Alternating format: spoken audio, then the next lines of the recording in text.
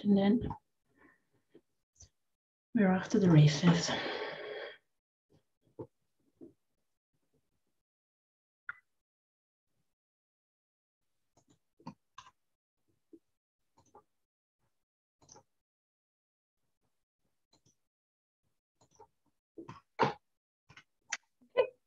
Well, good evening, everyone, and welcome to our session tonight. We will have a panel called On Trading Zones Between Scholars and Craftsmen, Artisanal Practices in Mathematics in the Early Modern Period. And our first speaker tonight is Angela Axworthy. One note before we begin, we will do questions after each talk. So be prepared to raise your hand or drop a line in the chat if you have a question.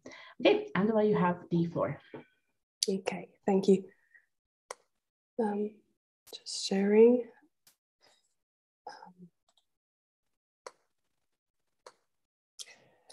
Okay, so as I'm the first speaker, I'll say a few words on the aim of the seminar session.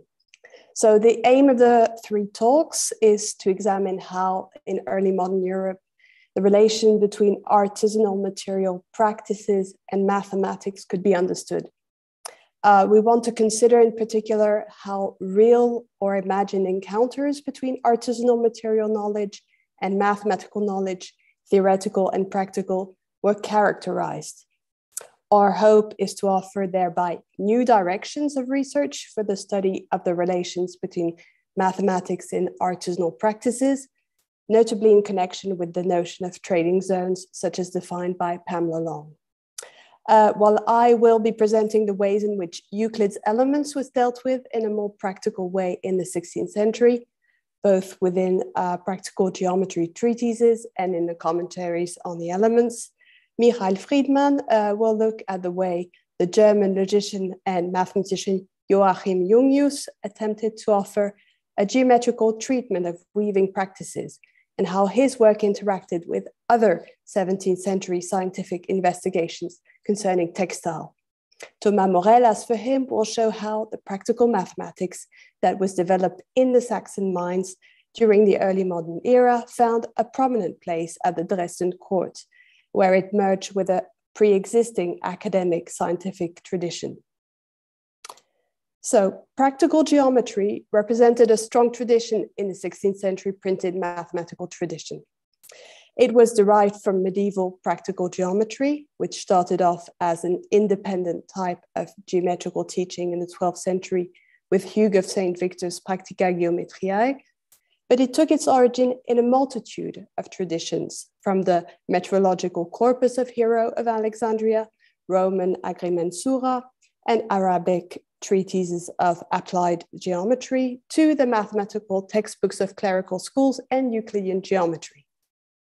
In Hugo of St. Victor's treatise, practical geometry was mainly presented as an art of measuring, notably by instrumental means, but it evolved in its content and approaches, coming to include a larger group of topics, from the making and use of terrestrial and astronomical measuring instruments to the construction of complex curves.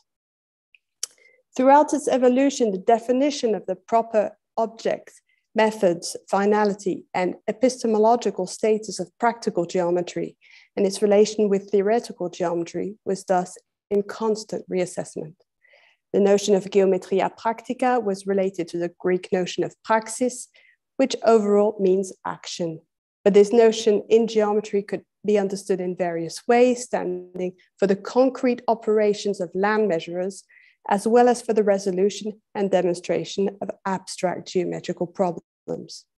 In the 16th century, the printed practical geometry tradition came closer to the dominant parallel tradition of Euclid's Elements, which was then presented as the canon of theoretical geometry. Indeed, a certain number of practical geometry treatises took up Euclidean material in a more recognizable manner and offered to teach Euclidean geometrical propositions in a practical way, for example, by translating the abstractly formulated constructions as a set of instrumental procedures, by considering magnitudes as measurable by computational means, or by displaying some of their concrete uses for surveyors and architects. This approach to geometry contrasted with the approach associated with Euclid's elements, even in the altered versions transmitted by the medieval tradition, since geometrical objects were then mostly considered separately from numbers and from any reference to the material world. And the knowledge of magnitudes and of geometrical constructions was then axiomatically ordered, being demonstratively deduced from a set of abstract definitions and universal principles. Nevertheless, certain characteristics proper to the practical treatment of Euclid's propositions, such as found in the 16th century practical geometry treatises, could also be found within coeval adaptations, translations, and commentaries on the elements. As such, in their printed forms, both traditions in the 16th century mutually enriched each other in their content and approaches to geometry, making the boundary between practical and theoretical geometry harder even to define than before. So my aim here is to examine the practical treatment of Euclid's propositions in certain exemplary 16th century commentaries on the elements, and to compare it to the way Euclid's propositions were dealt with in contemporary practical geometry treatises. The examples I will consider stem from the practical geometry treatises by Robert Record, Leonard and Thomas Digges, Jacques Pelletier, and Juan Pérez de Moya, and from the commentaries on Euclid's elements by Niccolò Tartaglia, Johannes Schäuble, Wilhelm Holtzmann, Oxylander, Henry Billingsley, and Christoph Clavius. These texts were not only chosen here because they represent a culturally and stylistically diverse panel of cases in both traditions, but also because they all offer a properly practical treatment of Euclid's geometrical propositions. After showing a few practical features found in both traditions, I'll briefly look at how Euclid's propositions were dealt with in the practical geometry tradition, and then look in more details at the case of the commentaries on the elements. Among the type of features that were common to practical geometry treatises, and which were mostly absent from Euclid's texts, even in the versions transmitted by the later Greek and medieval manuscripts and early prints, we can first count the geometrical diagrams that display process traces as compass arcs or dotted lines, which make explicit the instrumental processes required for the concrete execution of Euclid's constructions. The presence of such diagrams in the commentaries on the elements analyzed here, while common in practical geometry treatises, contrasts with the corresponding diagrams included in the more classical Latin editions of the elements and which follow more precisely Euclid's instructions. In connection with such diagrams, textual references to instrumental procedures were also provided. In commentaries on the elements, these were mostly instruments used to perform the constructions required by Euclid's propositions, that is, the compass and straight edge, or to verify their accuracy with the set square. These are different from most of the instruments presented in practical geometry treatises, that is, surveying instruments, which are used to measure lengths and angles in concrete settings. The mention of instruments, even if present in certain medieval versions of the elements, as in Campanus of Novara's 13th century commentary, which came into print in 1482, contrasts with the total absence of reference to instruments or of concrete applications in the Greek text of Euclid, as it was transmitted by the Latin translations of Bartolomeo Zamberti in 1505 and of Federico Comandino in 1572. It is in any case a feature that is indissociable from practical geometry. As I will say again later, the number of such references notably increased in the later commentaries by Billingsley and Clavius. These references were also supplemented with illustrations of geometrical instruments, instructions to build some of the mentioned instruments, or specifications regarding their material features, as in the commentaries of Tartaglia, Billingsley, and Clavius. Another practical feature shared by the two considered body of treatises, but which were typically excluded from Euclid's text, even in the medieval Latin tradition, are references to artisanal practices, broadly speaking, which is here represented by field measuring and commercial arithmetic, but also includes engineering, as in Dee's addition to Billingsley's commentary, the artisanal production of material artifacts in stone, wood, or iron, as in Tartaglia's commentary, cartography, as in the title of Record's Pathway to Knowledge, as well as military architecture and the construction of mines, as in Dick's Pantometria. In connection with measuring practices, we also find in both sets of texts a numerical treatment of magnitudes. This is a feature typical of practical geometry treatises and intrinsically non-Euclidean, since Euclid never attributed any numerical values to magnitudes and even provided a separate treatment of the theory of ratios and proportions for magnitudes and for numbers. In the commentaries on Euclid presented here, notably in those of Schäuble and Xylander, the numerical treatment of magnitudes does not only aim to connect discrete and continuous quantity when dealing with ratios and proportions, but also directly offered an arithmetical and algebraic treatment of the properties of the magnitudes dealt with by Euclid. Schäuble notably introduced his commentary on Euclid with a treatise of algebra that would enable the reader to better understand these arithmetical and algebraic interpretations of Euclid's propositions, which he then designated as numerorum praxis. Considering now the treatment of Euclid's propositions in both traditions, it is important to know that while commentaries on the elements dealt with all the principles and propositions contained in Euclid's treatise, at least in the books that were considered, most practical geometry treatises that took up such Euclidean material only included a small selection of principles and propositions, most often only definitions. The propositions that were chosen were mostly drawn from book 1 to 6 to the exclusion of book 5 on the theory of proportions. And these were mainly problems as opposed to theorems, given their inherently practical character. As defined by Proclus in his commentary on Euclid, the aim of problems is to teach how to construct or find a certain geometrical object, while theorems aim to demonstrate a universal property or relation of geometrical objects. In this context, the Euclidean origin of these propositions was rarely acknowledged. The order of Euclid's propositions was only loosely observed, and there was no wish to convey their logical dependence, as it was on the contrary in editions of the elements. Pelletier actually claimed to follow an order more conform to the needs of practice than defined as the use of geometrical instruments. The focus of all these authors is indeed less on the demonstration of the epistemic perfection and consistency of geometry than on teaching efficient procedures to execute certain geometrical constructions, divisions, or measurements, for which they often presented alternative procedures, an approach proper to practical mathematics and inherently absent from Euclid's elements. In practical geometry treatises, the text of Euclidean propositions was therefore modified to satisfy this aim.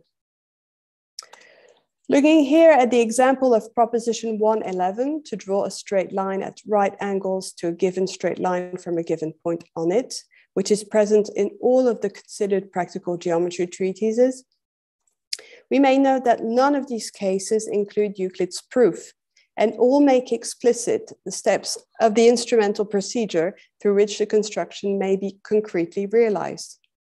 Also, none refer to the principles or to other propositions on which this construction depends. However, in at least one case, that of Pelletier, the Euclidean conclusive clause, what was to be done, QEF, is used at the end of the proposition. Pérez de Moya, unlike the other authors considered here, explicitly referred to Euclid in the conclusion. The formulation of the enunciation is also made more straightforward. But contrary to Euclid's formulation, it makes more explicit the type of geometrical object that is constructed, that is, a perpendicular line or a plumb line, as Record called it. The construction itself is expanded and constitutes the bulk of the proposition. It is also relatively different from one text to the other, and a fortiori from Euclid's original construction. One common feature, however, is the abandonment of the equilateral triangle, which Euclid needs to prove that the construction is geometrically valid. Since the proof has been left aside, it is no longer needed. In record, the construction of the equilateral triangle certainly remains in the preliminary general exposition of the construction, though without a diagram, but it is removed when applied to the specific case. Also, in most of these cases, the intersection of compass arcs that are used to produce the line would not necessarily enable to construct an equilateral triangle, but an isosceles triangle, which both simplifies and generalizes the actual execution of the construction. Looking now at the commentaries on Euclid, and first of all at Tartaglia's treatment of proposition 1.1, which teaches how to draw an equilateral triangle on a given line, we may note that his Italian translation is overall quite faithful to the medieval Latin text of Campanos, which he chose to follow here, though he also knew the translation of Zambertti. As I noted earlier, Campanos's version itself presented practical characteristics that were absent from Euclid's Greek text, such as references to the compass in the two first propositions and the use of the first person singular to teach each steps of the construction, which conveys a pedagogical tone to Euclid's abstract discourse. Among changes added by Tartaglia to Campanos's text is his translation of the infinitive collocare, to place or to construct, in the enunciation as possiamo costituire, we can construct, which emphasizes the pedagogical and practical tone already present in the original version. He also adds the clause e per eseguir tal cosa, and to accomplish this, to announce the various steps of the construction. The properly practical interpretation of this proposition actually comes forth in Tartaglia's commentary, where he presents the method to construct an equilateral triangle when it is not required to prove the validity of the construction, that is, to demonstrate that it properly allows to produce an equilateral triangle and that it has been carried out by operations authorized in the framework of Euclid's geometry. As Tartaglia asserts it here, the fact of tracing out full circles in Euclid's proposition 1.1 is only needed when it is necessary to demonstrate that the two constructed line segments BC and AC are equal to each other and to the given line AB. Hence, when the geometer only needs to effectively construct an equilateral triangle, it suffices to draw two intersecting arcs of circles according to the interval of the given line, which is easily done with a compass that maintains an opening equal to the length of the given line. This approach is practical insofar as it enables to know how to effectively obtain the requested figure without demonstrating why this construction is appropriate to this aim. Scheibel's case is best illustrated by his treatment of proposition 1.3, given two unequal straight lines to cut off from the greater a straight line equal to the less. He then replaces Euclid's proposition by three different versions of the construction, or three operaciones or fabricae. The first corresponds to the most practical construction. Instead of requesting that a line equal to the shorter given line be placed at one extremity of the longer, and then to draw a circle according to its length that will cut off from the longer line a segment equal to it, as in Euclid's construction, he invites the reader to directly take the length of the shorter line with a compass, and then to mark a point in the longer line according to this interval with the mobile leg of the compass. Euclid's demonstration is then reduced to a brief mention of common notion 1, through which he merely hints at the way the proof should be conducted. For the second construction, Scheibel proposes instructions that are closer to those of Euclid, insofar as a circle is drawn after the extremities of the two lines have been conjoined. However, it is not a line equal to the shorter line that is placed at one extremity of the longer line, but the actual given lines that are assumed as conjoined, which implies that they have been transferred toward each other through a mechanical rather than through a geometrical method, that is, not according to a mode of operation authorized by any of Euclid's constructive postulates or by a previously demonstrated construction. Moreover, Schäuble here specifies that only an arc of circle may be drawn, which is the construction illustrated by the diagram, and which, as noted by Tartaglia, is only allowed when the demonstration is disregarded in favor of the practical execution of the construction. The proof is then reduced to a mere reference to Euclid's definition of the circle. Schäuble's third construction is more faithful to Euclid's construction insofar as it appeals to proposition 1-2 to place at one extremity of the longer line one that is equal to the given shorter line. However, he then simply refers to the construction taught in the second operation to cut from the longer line a segment equal to the shorter line. Moreover, he does not provide here any demonstration.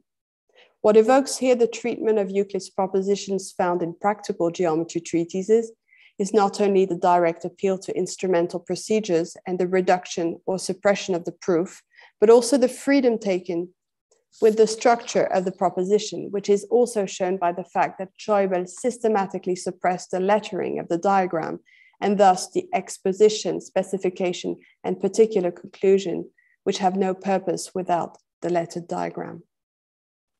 The fact of providing different modes of construction is also practical in the sense that it does not follow one determinate argumentative model and offers the possibility to choose the construction that is most appropriate to one's situation, placing the circumstances in which the construction is to be performed above its geometrical validity and its function in Euclid's axiomatic system. Also, contrary to Tartaglia, Schäuble provides no justification for his practical translation of Euclid's proposition. Xylander's practical approach is most clearly exemplified by proposition 1-1. He then clearly distinguished the construction from the proof in Euclid's proposition, attributing to each of them a separate title, and provided supplementary practical information in the commentary. His German translation of Euclid from the Greek is more faithful to Euclid's text than the Latin text of Schäuble, but he nevertheless formulates Euclid's discourse in a more straightforward and hands-on manner, using more common terms and referring to the use of the compass. As indicated by the title of the constructive part and by its introduction, Xylander invites the reader to understand the content of the proposition by means of the provided diagram, the beigesetzte Figur, which he directly teaches how to perform instrumentally. The use of the first person active indicative, begreif ich, to explain the first steps of the construction, and of the second person in the conclusion, so hast du, places the reader in the hypothetical situation of being directly taught by the author, as if he were physically shown how to perform the different actions required to draw out a particular figure on a sheet of paper or sandboard. In doing so, Xylander does not only incite the reader to reproduce the figure concretely, or at least in a hypothetical concrete setting, but also to deduce the truthfulness of the construction by empirical means, by observing the diagram and by observing the setting of the compass during the construction process.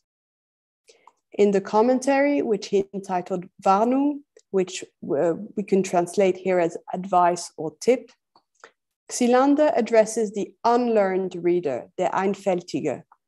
The guidance offered here is approximately the same as that which was provided by Tartaglia, in the sense that it teaches how to perform the construction when no demonstration is needed. Billingsley's English translation of the elements, as shown in his exposition of proposition 1-9, is much more faithful than the respective approaches of Schäuble and Xylander to proposition 1-3 and 1-1. The only notable modification he makes here to the proposition is his use of the second person active imperative in the construction, take, cut, draw, describe, instead of the passive perfect imperative in the third person used by Euclid. Let be taken, let be cut off, as translated, for instance, by Zamberti as connectatur, constituatur. This again emphasizes the practical character of the construction steps by directly instructing the reader to perform them. His practical treatment of Euclid's propositions, that is, of most of the problems of Book 1, is confined to a separate and clearly delimited part of the commentary. This part follows here several sections presenting related problems, alternative demonstration and cases, all of which are approached in the same way as Euclid's proposition. In the last section, Billingsley thus teaches how to divide a rectilinear angle in two equal parts mechanically. As Billingsley writes at the very beginning, mechanically in this context is equivalent to readily, which means promptly or easily, but also without considering the demonstration, thereby presenting a non-demonstrative but efficient technique to perform the requested constructions, as did Tartaglia and Xylander. As the latter, Billingsley makes explicit the use of the compass to perform the construction. The deictic words and sentences used here by Billingsley, and here note, as in the figure here in the end of the other side put, are also marks of a practical discourse, since he then contextualizes his teaching and addresses the reader directly. Clavius's treatment of Euclidean problems, also exemplified by Proposition 1.9, is quite similar to that of Billingsley, insofar as he remains quite faithful to Euclid's text in the proposition and dealt with the practical treatment of the proposition in an entirely separate part. He entitled this part Praxis, to mark its practical status and scope. Also, as in Billingsley's mechanical interpretation of the proposition, the praxis aims to teach a quicker way to perform the requested construction. Again, what allows to perform the construction in a quicker manner is the use of the compass and the fact of leaving aside the constructive steps required for the demonstration, that is the construction of the line DE and of the equilateral triangle DEF. During the enumeration of these different steps, Clavius also offers practical tips in parentheses, explaining directly to the reader that he can choose to adopt a different opening of the compass during the second step of the construction if he wants, si velis, meaning that the construction of an isosceles triangle is then as effective as that of an equilateral triangle. Now, if Clavius's intention in his praxis is to teach how to perform the construction in a quicker manner, he does not totally dismiss the demonstration, since he briefly refers to it when he mentions the equality of the angles DAF and EAF. He thus shows that even if the lines necessary to Euclid's proof are not made visible in the practical construction, its various steps are nevertheless founded on the same principles as the original construction. After presenting the practical execution of Proposition 1.9, Clavius also expresses reservations concerning the intelligibility of Euclid's construction in comparison with that accomplished by the means of pure practice, nuda praxis, insofar as it would generate confusion rather than clarity due to the great number of lines that make up Euclid's diagram. Therefore, the praxis for Clavius would not only serve as a means to perform the construction more promptly, but would also make the proposition easier to understand. Clavius follows these remarks with an alternative case, when there is not enough space to perform the construction on and between the legs of the angle, using the same practical approach. In the scholium that follows the praxis, Clavius deals with divisions of rectilinear angles in more than two equal parts. After mentioning the complex and mechanically generated curves by which ancient mathematicians proceeded to solve the famous problem of the trisection of the angle, he teaches the manner in which common or unlearned men divide a given rectilinear angle in any number of equal angles, which is mainly done by trial and error.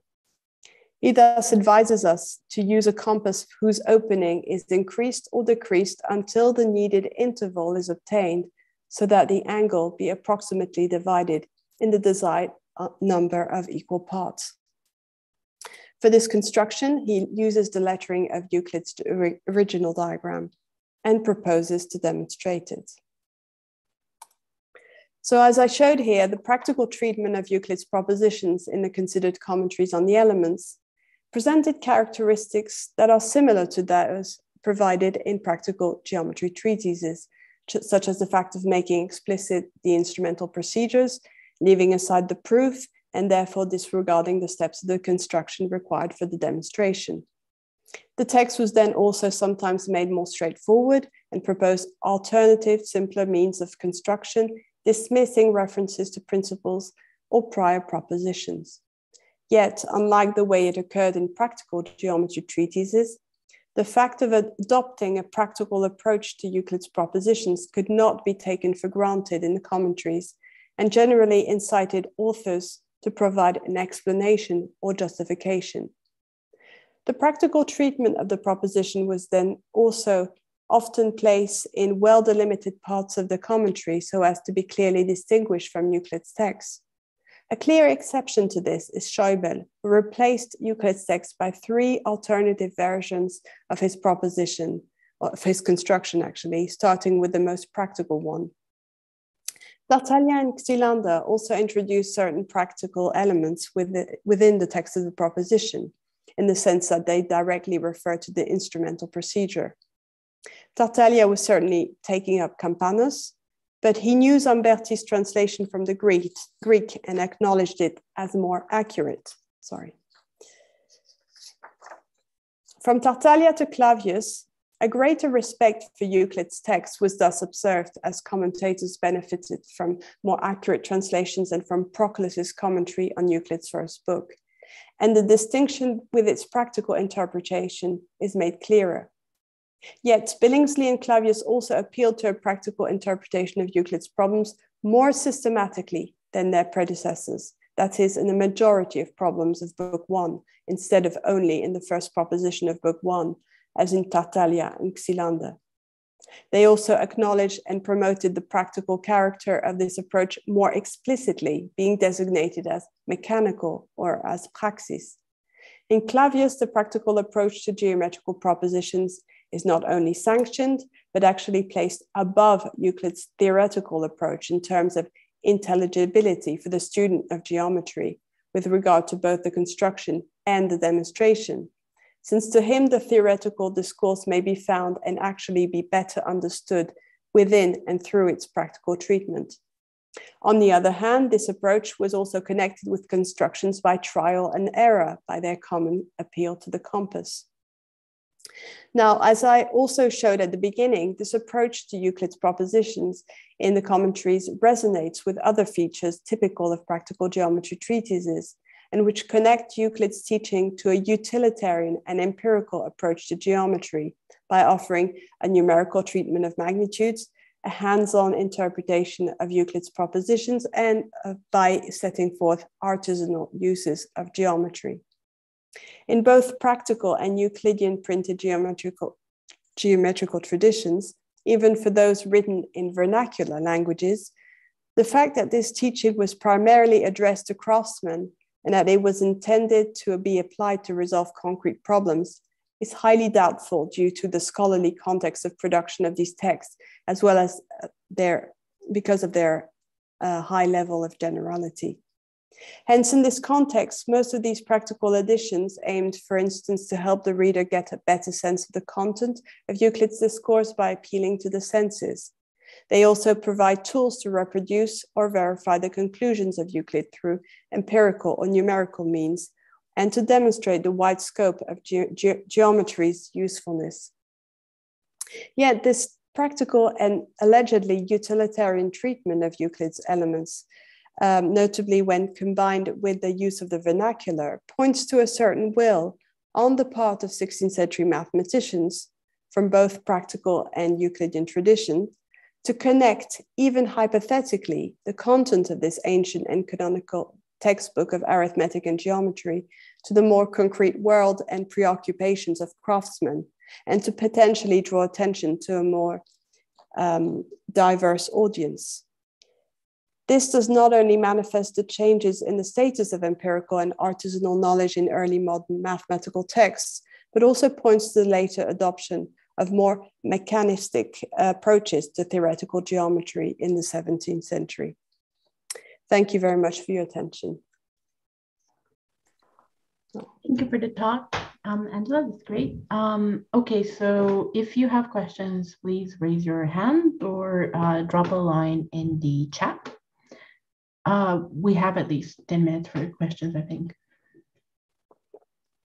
Okay, there is already a question from Robert. Robert, do you want to just read it out loud so it also appears on YouTube?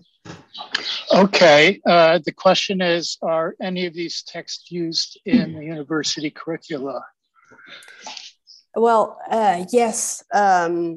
Clavius, for example, was a Jesuit professor at the Collegio Romano, and his edition of Euclid was, well, not entirely, but was destined to his students. It is indeed more complex in its content than what students would need, but students would there find what they needed, and that was his intention in any case. As for well, Scheubel and Xylander, they were both professors, I think, at the University of Tübingen. So actually, Xylander taught Greek as well, and he was for 1 year or two, I think, but just after he wrote his translation, a professor of mathematics, not only of Greek.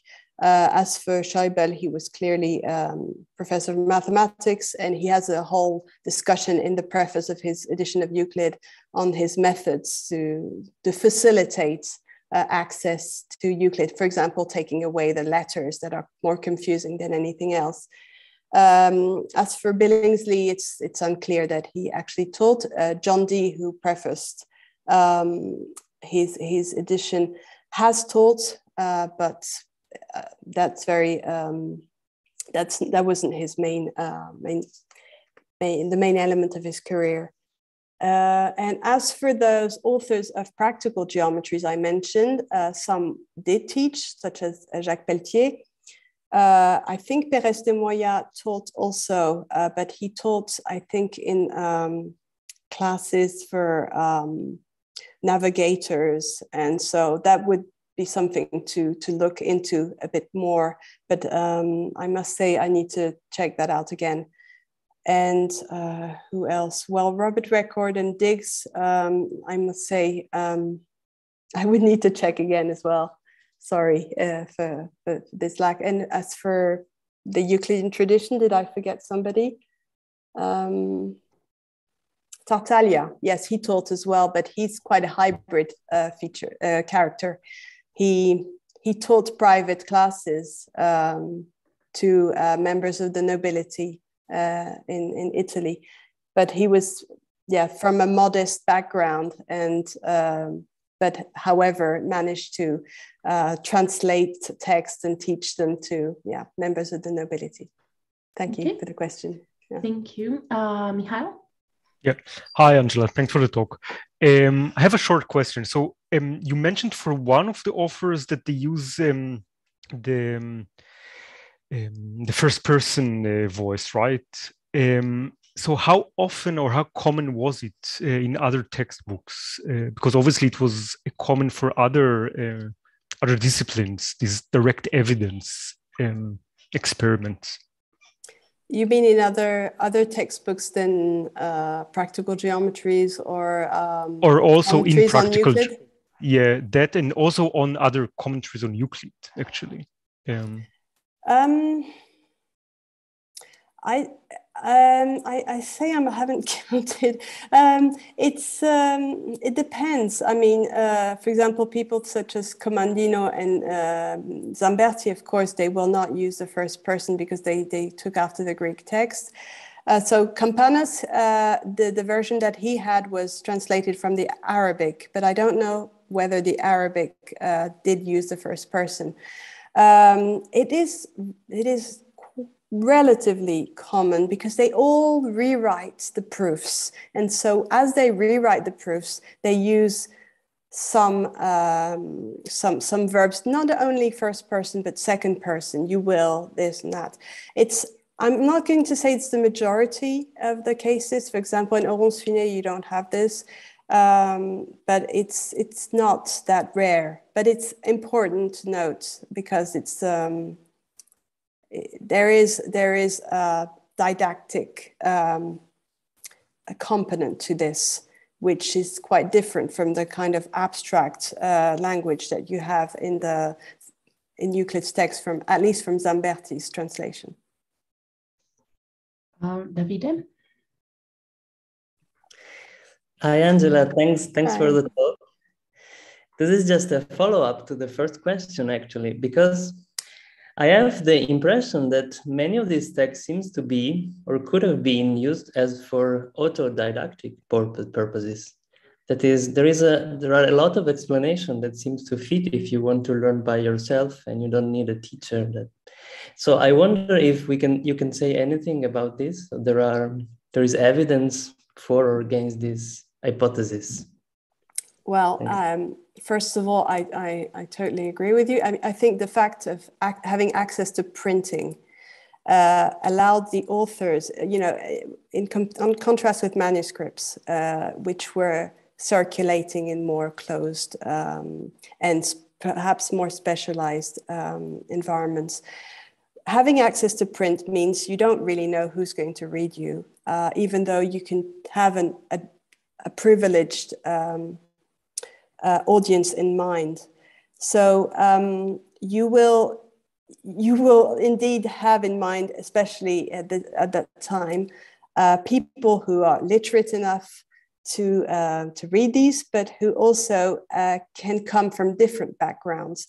So of course, I'm coming back to your question of, but that means that some will not be in the university. It doesn't mean that they're not learned. They could be members of the court, humanists, for example, for vernacular text. It doesn't mean that it's going to be read necessarily to craftsmen, as I said. It can be simply read by humanists who wanted a bit of light reading. So indeed, in practical geometry is even more obvious that some of these texts condensed geometrical principles, notably Euclidean geometrical principles, condensed them with more practical and recreational content, which could enable people who didn't have access to, for example, university training and so forth, to access this geometrical or mathematical knowledge.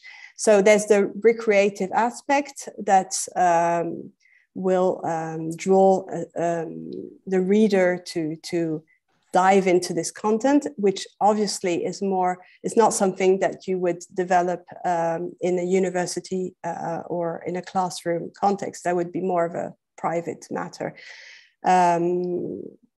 Yes, so and for example, Orange Finet and many other French, mainly French, I would say, mathematician or commentators of Euclid, they write that they had to learn mathematics by themselves because the university wasn't able to give them the training, the teaching that was required actually to start learning philosophy, because they come back to the ancient model of mathematics as being the key to philosophy. So they complain a lot about this and say, well, I have to write a textbook for all these people who actually need to access this knowledge. Thank you. Okay, so what we'll do is we'll take Monica's question, and then Dan can wait till the end so that we don't eat up into other people's time. So if we have time at the end, Dan can ask. Monica? All right, so I had two questions. I'll try to make them short. So I wrote down some things and I have a couple of follow-back questions. One is because I don't know who Campanus is. There was a slide where you had the diagrams from his work that had no traces, and on the bottom there were like guys who had the traces of, right? So why was I just missed that part, right? So why is it that in his case you don't have the traces and then you have the diagram, like the compass traces in the other people? So that's an easy one. And then there's something where you said like they only picked up some things from Euclid in the practical treatises. So in the case that they did pick up things, did you notice something different from, I don't know, maybe like descriptions, or what the sort of things they would say about the definitions in the beginning, for instance? Were they just all reproduced the same, right? So there was like no, as if it like, oh, these things are clear, they're not bound to have any practical, interpretations, or like this debate, we have no debate, this is what they are. We're just going to go with the problems, right? So do you see, even in those things that were picked up, any slight variation or changes or anything like that? Did something strike you as interesting?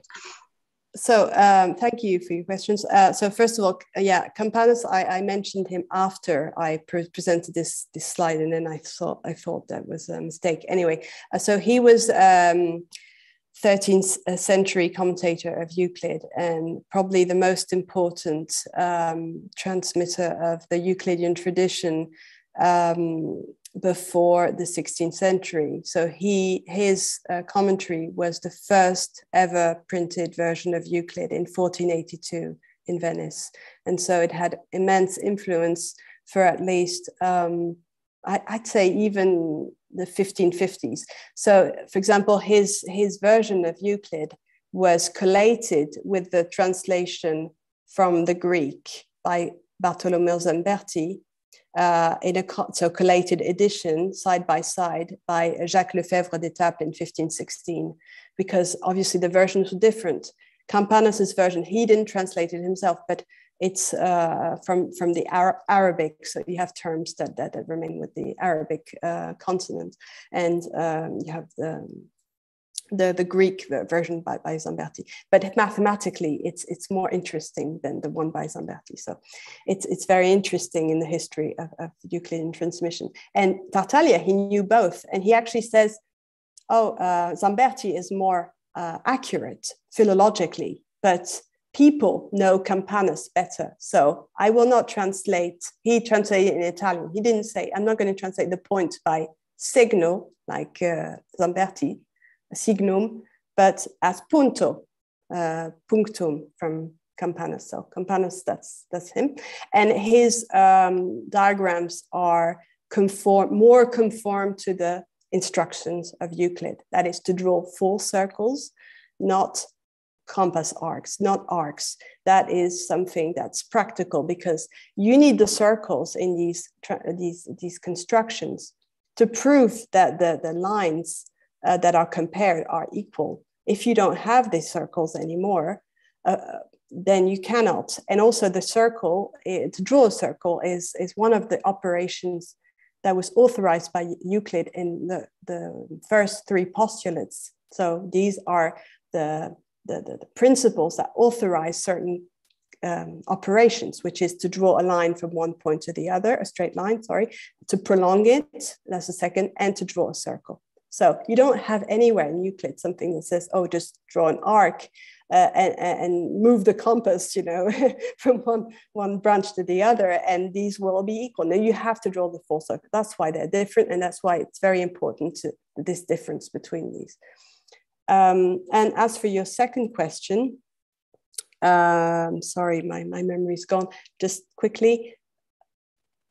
Should we actually, Monica, can you leave that to the end, because I'll do it. I'm really afraid we'll run. And I'm curious if all the, if some of the other participants have something to say to the questions, I'm fine. Justifications. Yeah, there wasn't much justifications. Just to say, they gave sometimes the definitions were the only things. There were a few definitions. They were just presented as the principles, the theoretical part of geometry, and then they went into the constructions and so forth, and the instruments.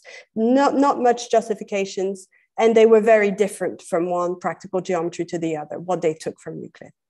But yeah, I can't say more right now. I'll come back to it afterwards if I have time. Okay. Thank you very much, both of you. All right, so let's move on to the second talk of the evening from Michael Friedman. You have the floor. Thanks. So I'll share the screen. Okay, great. Everyone can see it, right? Yeah. So let's start. So hello, everyone. Good evening. well, at least in Israel. So as Angela already noted, what we aim to examine today, or perhaps re-examine, is the notion of trading zones between artisans and mathematicians during the early modern age.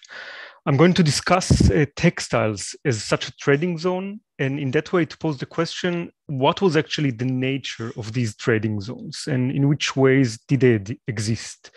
If there was indeed a direct contact of artisans, that is in my case weavers, with mathematicians and natural philosophers, did it result in reorganization of knowledge systems, prompting the emergence of new mathematical knowledge? Did the artisans themselves profit from these contacts, or was such a transfer only on the level of, for example, metaphorical usage, one which did not act as a catalysator for new conceptions or concepts?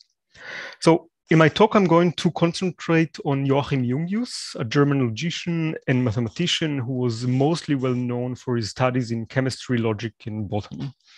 But before turning to Jungius' reflections on textiles, I want to emphasize that textiles were not some marginal item for natural philosophers. So Simon Weret, in his recent book, Thrift in Science, notes the interest scholars in the early modern period took in clothes, fabrics, and rags, where it notes that the shifts in the history of science of early modern age, from the history of innovation to history of circulation of knowledge, points not only to a broader definition of experiment, but also calls to paying closer attention to the importance of materials within domestic settings.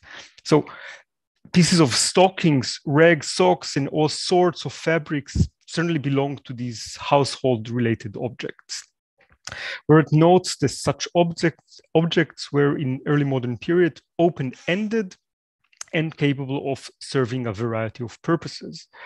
And much experimental activity involved making use of existing things, especially at home, where it gives the example of Robert Zimmer, who argued in the 18th century for a theory of electricity based on experiments with his socks.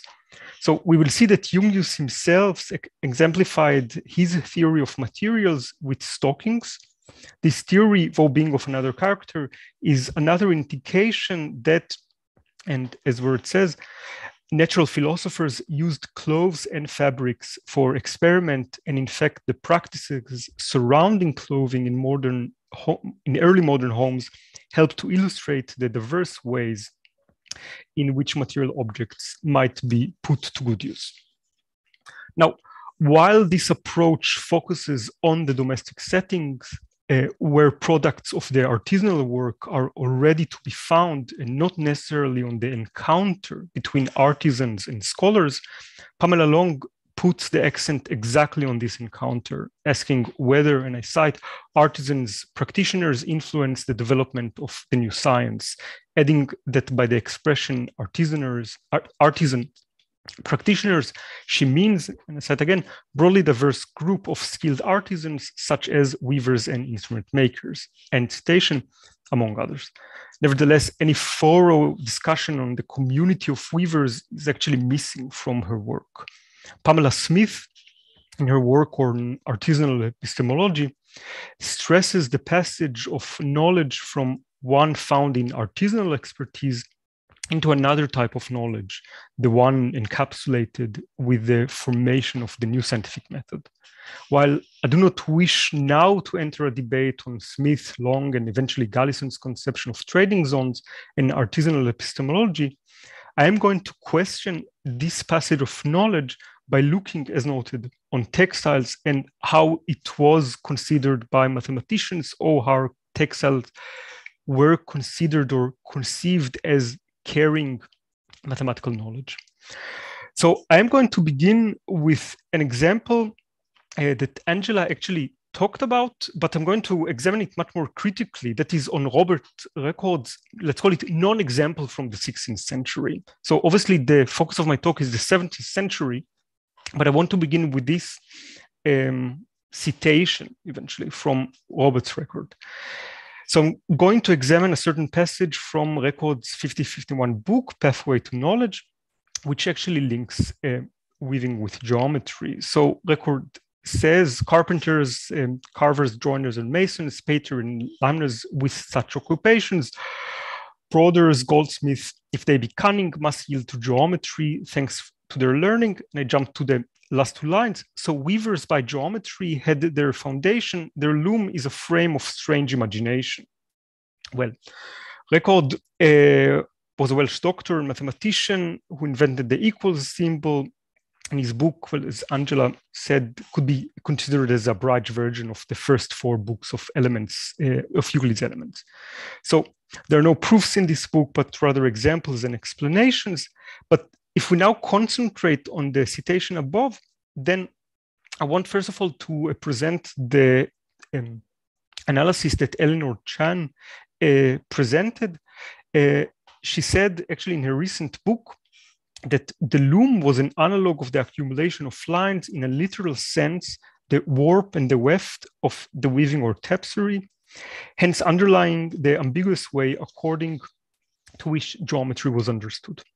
Now, this geometry, I said again, is not synonymous with the patterns created by the warp and the weft structure of weaving, but the foundation of decorated fabrics, of threads considered as lines, and even of points, is to be found in geometry. Now, here actually Chan herself nuances her own position.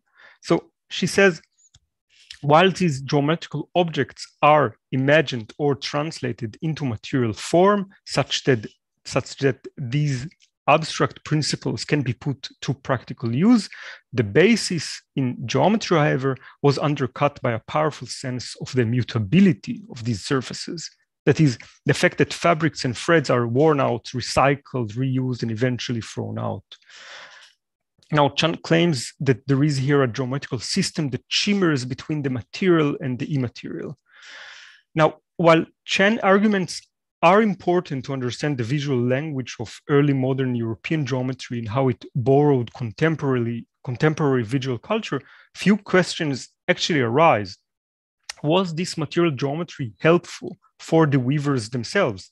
Or was it the projection of records' ideas on their artisanal work? As Chan argues, I quote, a cursory glance at his items reveals an insight into the way these classical elements were imagined for carpenters, carvers, joiners, masons, broders, and weavers, end citation. But here, in fact, lies the crux of the ambiguousness. Was the notion of a geometrical point or a line imagined for the weavers or by the weavers? Did weavers even need the notion of a geometrical point to discuss about the intersection of two threads? To underline, the question is not whether a geometric line is an abstraction of thread, but rather whether the artisans, in this case the weavers, had also benefited from developing geometric conceptions in the 16th and 17th century, and whether the mathematicians and natural philosophers regained novel insights from the developing weaving industry. Or to phrase it more concretely, did records' conception of space and geometrical objects overlapped with the artisans? So with these questions, I want to move actually to Jung's reflections on weaving from the 17th century. So in this century, I claimed the encounter between weaving and mathematics actually becomes more explicit.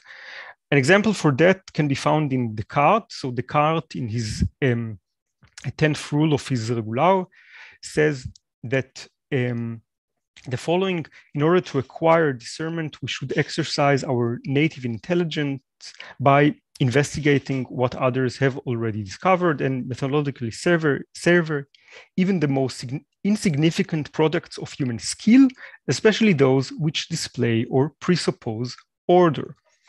Descartes advises that one must first tackle the simplest and least exalted arts, and especially those in which order prevails, such as weaving and carpet making, or the more feminine arts of embroidery, in which threads are interwoven in an infinitely varied pattern.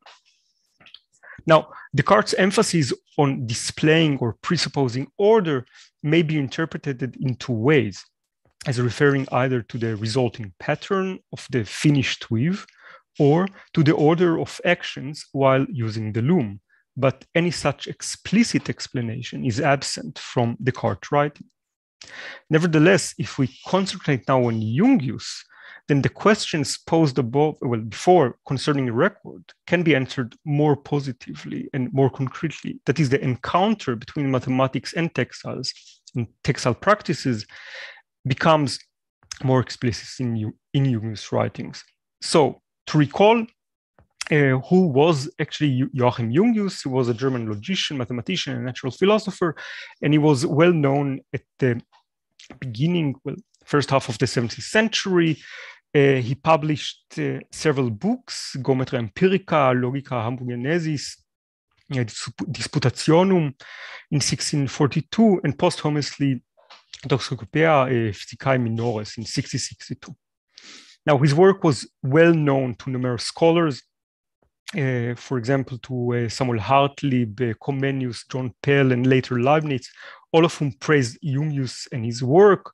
So, for example, William Risse in his book Die Logik der Neuzeit says that Leibniz commended Jungius as one of the best logicians. He declared that the Logica Hamburgiensis to be the most important logic book of the 17th century. However, it would be an understatement to say that Jungius was not in a hurry to publish his writings and notes. His Nachlass contained thousands of pages, of which only several books were edited and published after his death during the 17th century. And after parts of the Nachlass were unfortunately burned in 1691 at the house of Vegetius, who was at the time responsible for Jungius' writings, what was left of Jungius' notes was not further edited. Nevertheless, numerous manuscripts did survive. So one of Jungius' hardly researched manuscripts is a set of notes called Texturae Contemplatio, written between the early 1620s and the late 1640s, containing reflections on textile practices. In this manuscript, Jungius suggests, among other topics he discusses, a geometrization of textile practices, beginning the manuscript with numerous definitions and theorems, afterwards describing different weaving techniques and methods. These notes point toward a possible mathematical theory of weaving patterns and practices, a theory which hardly existed in the 17th century, and it raises, therefore, also the question concerning a possible encounter, whether imaginary or real, between mathematics or mathematicians and the artisanal practice of weaving. Now, before examining this manuscript in more details, I want to explicate first which kind of manuscript we actually have in our hands. So Texturae Contemplatio was probably put together in Hamburg between 1660 and 1678, when former Jungius students arranged and transcribed his notes. Martin Vogel, one of his students who was in charge of the Nachlass, took some of these copies with him to Hanover, where Leibniz managed to purchase his library in 1678. Jungius' original collection of notes was probably lost in the fire that was mentioned in 1691, and that means that Texturae Contemplatio was actually not published in any form, even though Leibniz expressed his wish for this to happen, and Leibniz himself actually copied and further edited Texturae Contemplatio. So, what was the content of Jungius' mathematical reflections with respect to weaving? He begins this manuscript with a list of definitions and theorems on woven structures, on weaves.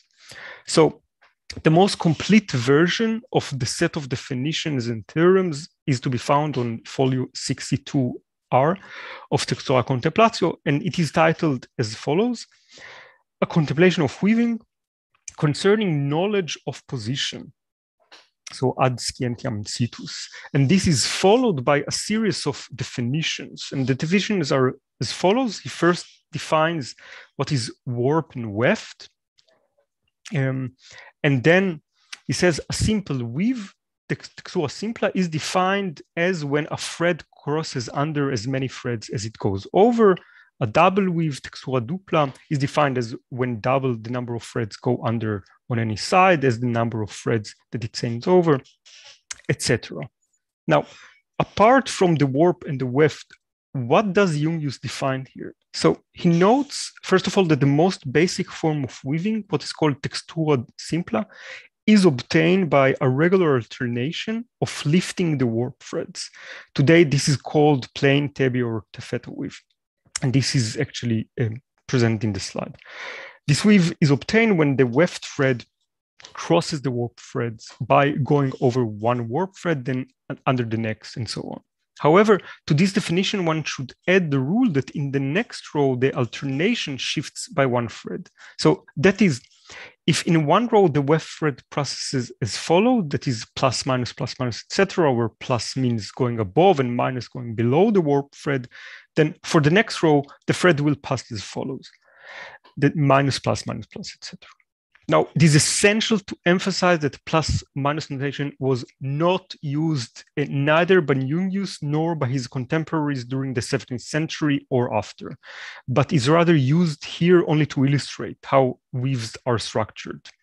However, so this is another essential point to emphasize, Jungius did use the terms above and below, and now in German, to describe how the weft thread passes. So the plus minus notation is not so much an invention disconnected from Jungius' way of thinking.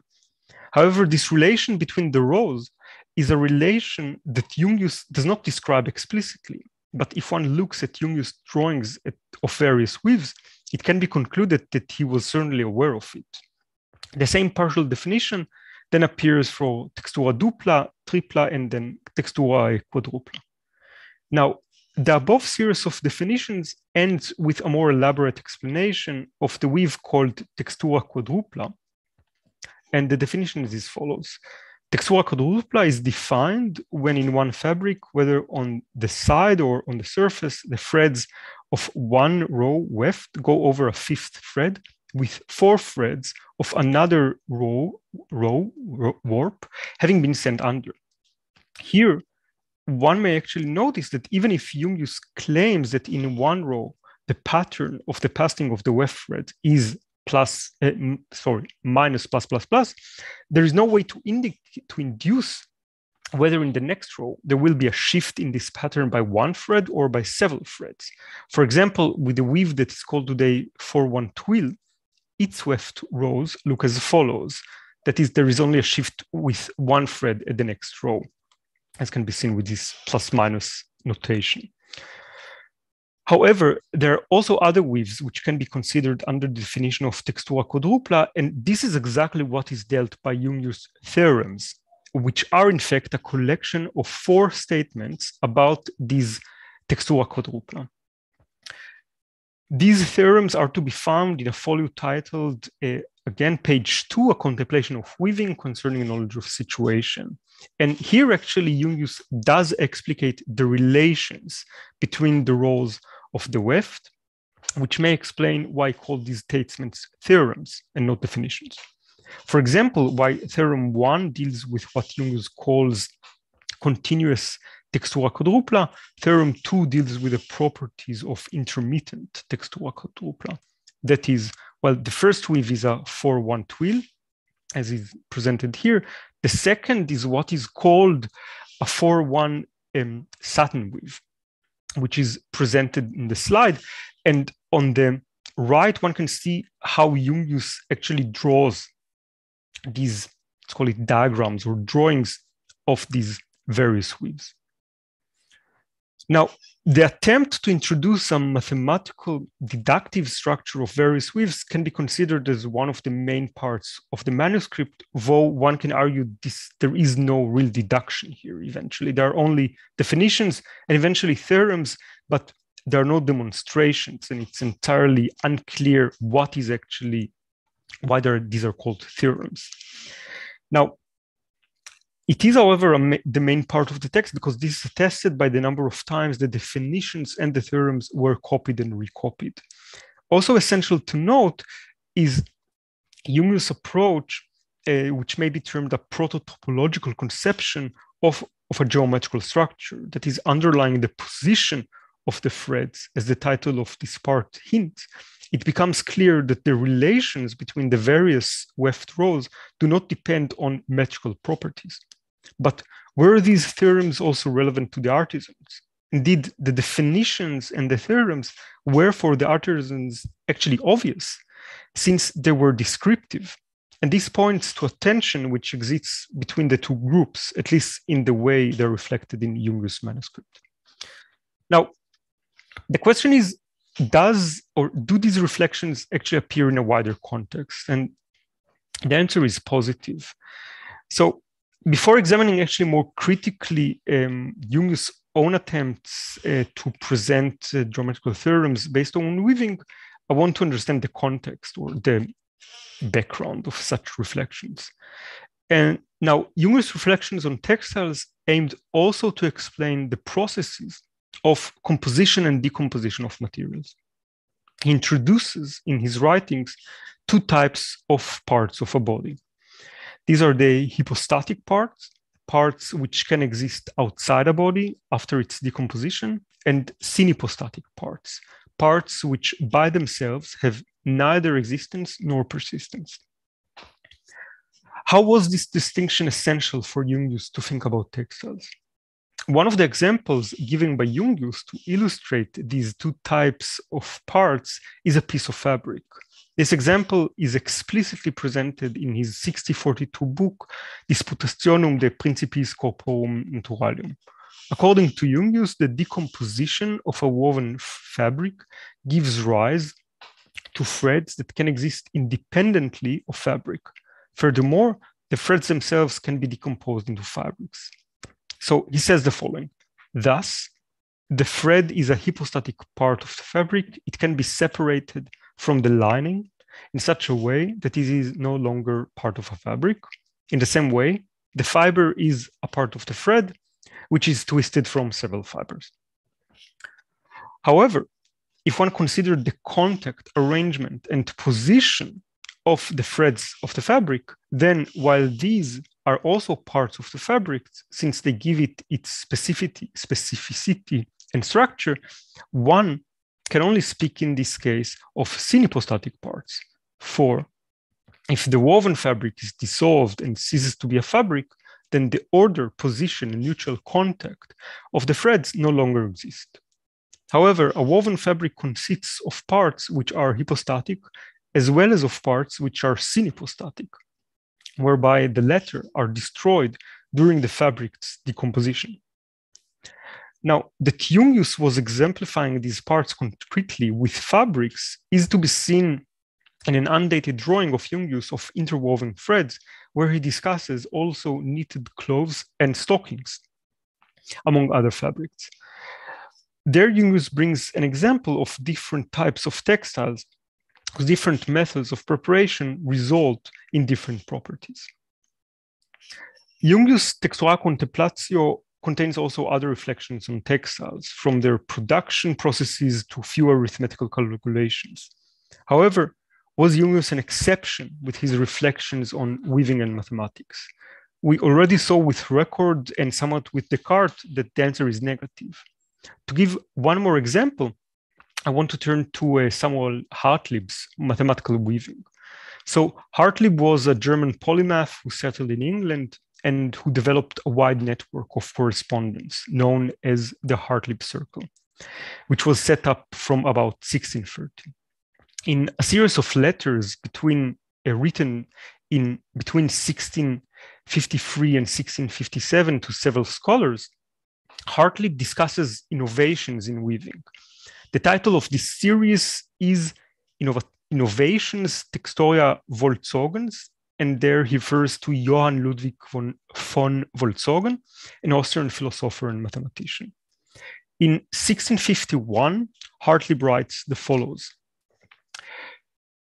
a curious and accommodatious weaving instrument mentioned by Mr. John Pell, which the Swedish Baron Wolzogen's wife did use in Holland to get her subsistence by, is much used in Bohemia, whereby waistcoats in all manner of colors are exactly woven. Weaving Wolzogens in Sweden, Wolzogen being mathematical, can easily send a description with a delineation of it. Hartlib refers to a loom found in Holland hence probably to a ribbon loom, since these were widespread in Holland at the beginning of the 17th century. 2 years later, he notes the following. Monsieur Volzogen's lady made use of such a loom in Amsterdam, and he continues, ladies and women of quality in Moravia, etc., had small looms about the bigness of a common desk, in which they used to weave silk waistcoats and other such small textures, and that this art they called le petit mystère. Now, according to Hartlib conception, if Volzogen, being mathematical, can easily describe this loom, then it may have an affinity with mathematics or with mathematical principles, although Hartlib does not explain what is the nature of this. The lack of this explanation may explain why he actually calls it le petit mystère. So I want to slowly come to a conclusion.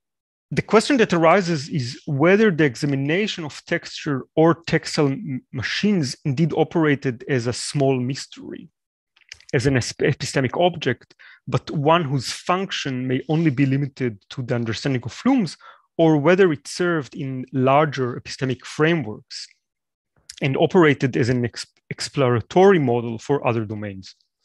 With these reflections, I would like to conclude with the following remark on the title of Jungius' manuscript, Textual Contemplatio, that can be actually translated in two ways. First, contemplation of weaving, and second, contemplation of texture. Now, why texture?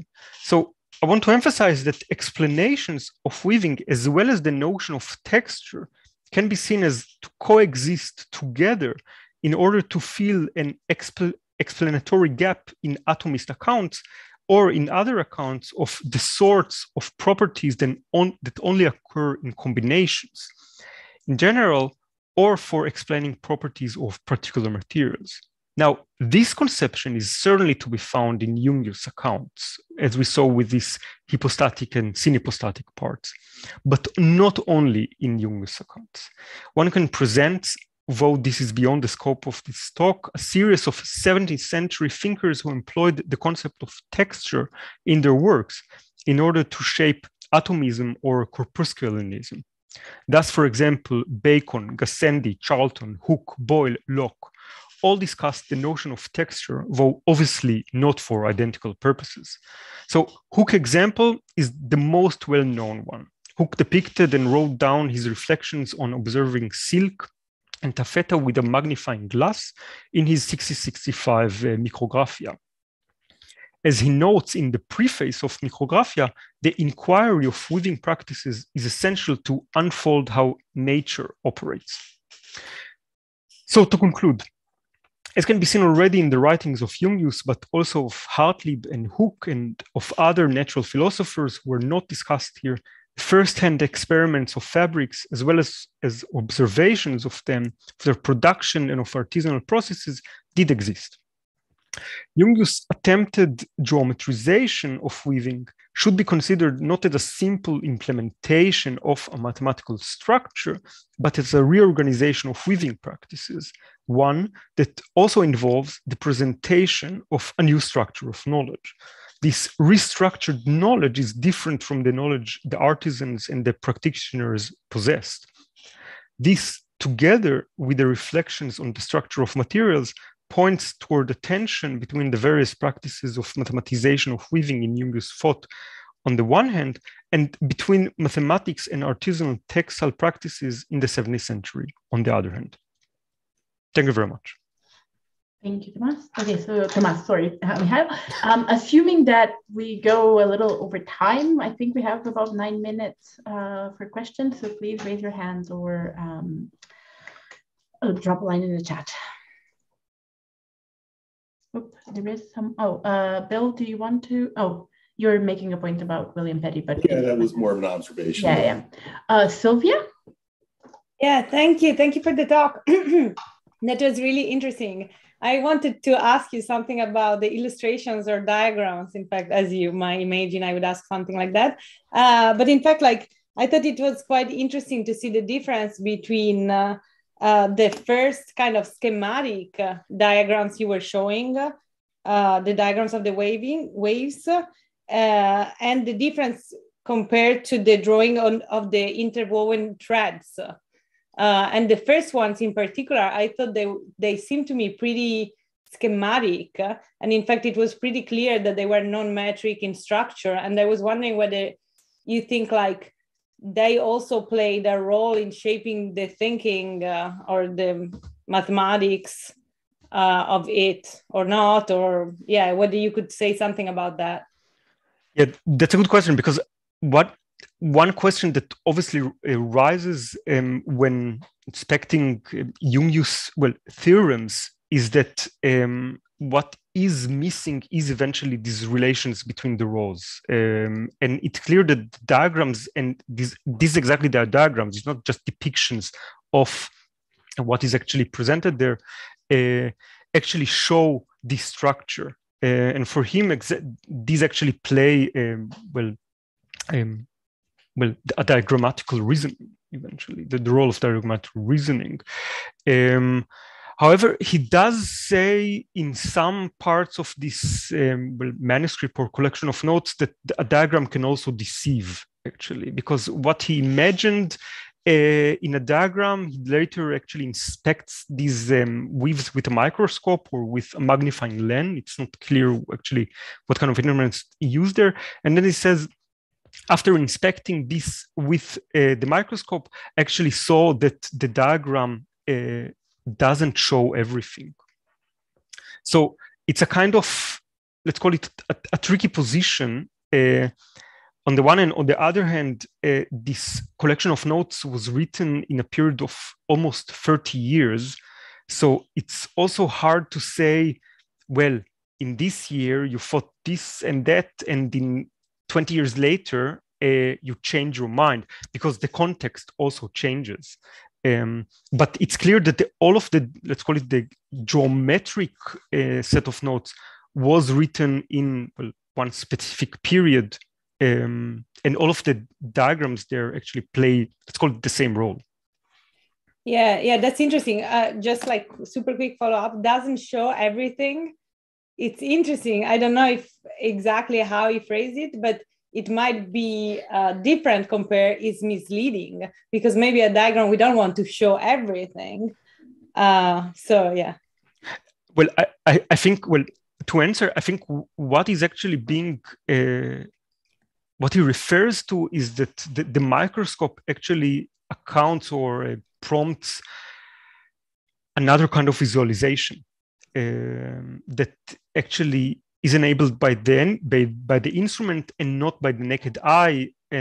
But this comes in another context that is actually his optical investigations, which actually are formulated in a completely, let's call it another language concerning the style than the geometrical part of this manuscript. So it's clear that also let's call it the culture that he embeds this set of notes is different. Thank you. Thank you both. Ken Archer. Yeah, hi, thanks for your talk. Do you feel like your study of weaving, these works on weaving, supports Wong's arguments that the alliance of techne and praxis was the primary impetus for these trading zones? So do you see, is weaving being framed as a craft of public importance to princes and rulers by Jungius? Okay, yeah, it's recorded, so I'll answer. Okay, I won't be politically correct. The answer is no, to be honest. I think what is being done, so it's clear that Jungius met the weavers, so he says that explicitly, that he observed sartores, that is tailors or weavers, by their work. But first of all, it's not reciprocal. That is, you cannot say that the encounter of Jungius with other thinkers that were presented here was that the weavers actually benefited from them. Although I have to nuance my own answer, there are hardly any textbooks of weaving of weavers that really describe the action of weaving, they hardly exist till the end of the 17th century. So it's, but still, I think I said it explicitly, what Jungius actually presents for the weavers, it was almost banal. You can take a look at records. I don't know. So what do you think motivation was? So what do you think his motivation was to formalize all of this artisanal knowledge? First of all, the entire discourse was on texture, which was highly or very common in all of in many 17th century natural philosophers, and that's clear that texture is not just a metaphor that is being taken from Lucretius, De Rerum Natura. They really use, so they take weaving and weavers as an example, but it always stays on a very, let's call it simple level. That is, you have the warp and the weft. That's it. Now, weaving was much more complex at that period. You had damask and velvet. If you know a little bit, it was wonderful creations, and none of them actually pops up in these writings of the 17th century thinkers. That is one reason what actually why Jungius wrote about it. I think the other reason was that I think he had some sort of fascination from weaving. That's clear, but I think that Long's argument puts, I think, too much emphasis on that there was a reciprocal transfer of knowledge. And I think you have to revise this argument that not every encounter not from every encounter the two sides benefited, and at the same time the restructuration of knowledge resulted in a knowledge that was, let's call it like that, hardly resembled with one started from, that is with the real weaves. So obviously one could say, yeah, weavers could have identified what is being written there, but what were they going to do with it? Yeah, thank you. That's very interesting. Thank you. Okay, and with these two excellent questions, we actually filled up the Q&A time. So maybe we'll come back to this at the end if we have any time left. Okay, now the last talk of the evening, Thomas Morel, you have the floor. Thank you. Thank you very much. So I'll try to share my screen. I hope you can see it. And I will not talk about the mines and the ports, and try to go maybe in the direction that Michael began, trying to look at possible encounters between artisans and craftsmen and mathematicians in this time early modern Saxony.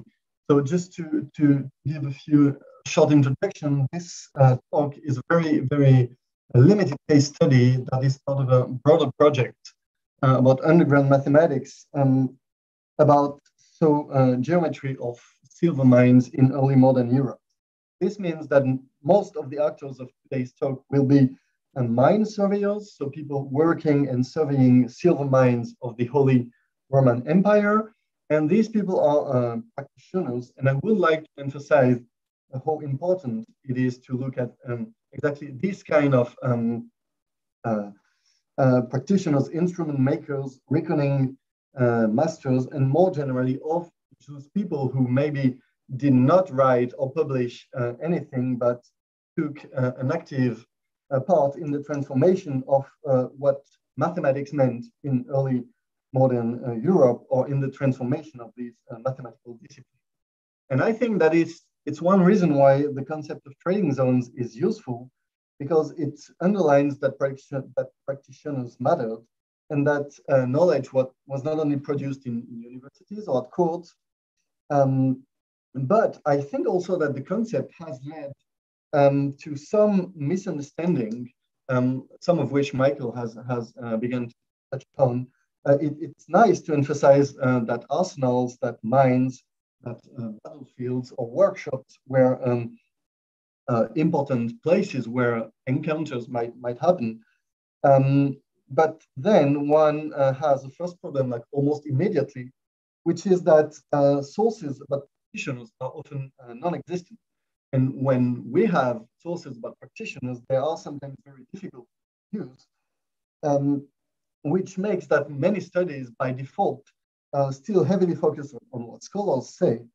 And then practitioners almost involuntarily are still seen as someone like almost passive or static people, or in the worst cases as inspiring scholars instead of doing their own things. And I think it's not what Pamela Long has in mind, as she, for instance, wrote that trading zones where, I quote, places where the skilled acquired some learning and the unskilled learned, acquired some skills. So the two groups came closer together. I'm not sure this was always the case, as the example of Michael has shown, but I like the idea of groups coming closer together, and I hope that this will become clear in the book. A second and main question I think that the concept of trading zones opens is the question of trust in mathematics. So I agree that trading zones were places where one could exchange this mathematized knowledge about nature and this way of seeing the world. I think it's very important. A question that's important for me is why? Why did mathematics came to be trusted in the first place? Why was the mathematization of nature seen as a promising way of doing things? Why did the Elector of Saxony, why did the Holy Roman Emperor came to rely on mathematics for a wide range of things where they could have used other? So my idea is that the status of mathematics came in good part from successes of practitioners. The efficiency of this kind of very low-key practical mathematics paved the way for a culture of accuracy, and mine surveyors are a very good example because we have actually a lot of sources about that. So in the first part, I will describe the concrete influence of mine surveyors and how they worked for political rules by focusing on one series of specific episodes, disputes around the Saxon-Bohemian border in the 16th and 17th century, so very specific thing. And then in the second part, I will focus on one family of surveyors, the Oder family, Saxons, who made their way from the mines, from a small mining, no, a big mining city, to the court of Dresden. And I will try to show that their influence was much broader than what one expect. They were not just used for mining or even for engineering, but they came to be like an all-purpose expert for everything related to arithmetics and geometry. And by doing so, it was not only for Saxony, but for much of the Holy Roman Empire. And by doing so, I argue that practitioners, in a way, participated in transforming the scope and definition of what mathematics was and what it could hope to achieve. So let's first have a look at this map. An encounter at the Saxon-Bohemian border, where so in the 16th and early 17th century, and this region, the Ore Mountains of Saxony, so the Erzgebirge, were among the richest and the most densely populated regions in Europe. In the north, we have the Electorate of Saxony, so one of the most powerful player in the Holy Roman Empire, and in the south, we have the Kingdom of Bohemia. And the wealth of this region came from the mining boom, when veins of silver were discovered in many places and powered a large part of the European economy. So the border was highly disputed, given that some veins stretched on both territories. So it was not just a matter of geopolitics, it was also very important to know exactly where the border would be set. So you can guess that the ascertaining the exact frontier between Saxony and Bohemia was very hard diplomatic issue. Both sides agreed to send a first mission in 1550. And then the issue resurfaced several times and until the end of the century. And this map is actually from 1604, when both sides again decided to send, I quote, mathematicians and settle the issue by drawing this map. So first set of questions would be, for me, what does it mean to use mathematics to solve borders dispute? Okay, we know that you can survey with geometry, but concretely, what does this mean? How exactly were the measurements made? What were the instruments? You can already see kind of here. You can see like this the instrument that we used as an image for the seminar today. What were the instruments? What were the methods? And then how was the mathematical result turned into a political decision? It's not enough to do some mathematics, then you have to do something with it in the real world. How could someone build a consensus and enforce trust in geometry?